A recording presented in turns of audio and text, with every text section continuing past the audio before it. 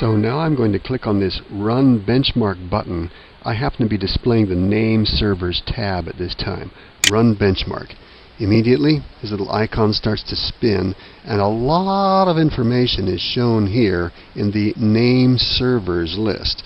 Notice that as the test progresses, the icon spins and a bar graph advances from left to right.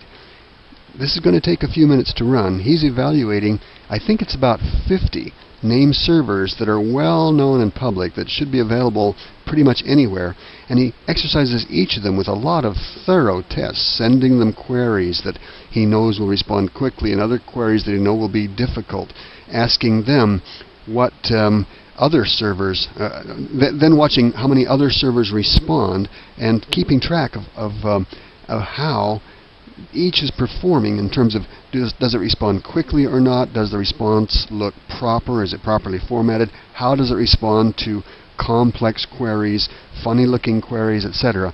This is going to take a few minutes, so as this bar graph advances from left to right, I'm going to pause the movie and we'll return to it. When we're done, these graphs will be sorted fastest to slowest. The best one will be here on top, and I'll know which of these 50 or so name servers work the best for me.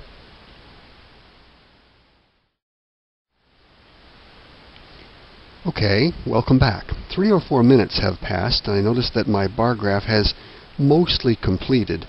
It's tested most of the well-known public domain name servers for me, and as the test has run, I've seen their positions shuffle in this list.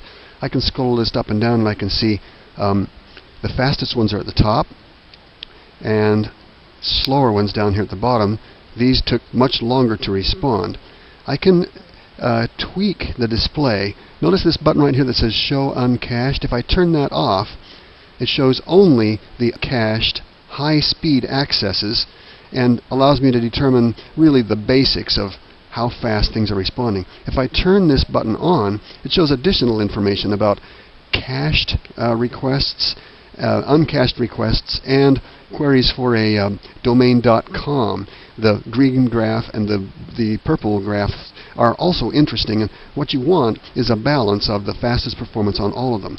I'm very pleased to notice that within a few seconds of the test running, this domain name server was sorted to the top of the list. Its IP address is 192.168.10.1, and I recognize that one. That's my own router. So Steve is telling me that when he... Alright, that's done. Steve is telling me that when he uses my router for domain services, it gets the fastest response. We're done now. Now that we're done, he pops up this advice. Welcome to all of our YouTube viewers. If you are using YouTube to watch these clips, it can be difficult to find the next one in the proper sequence.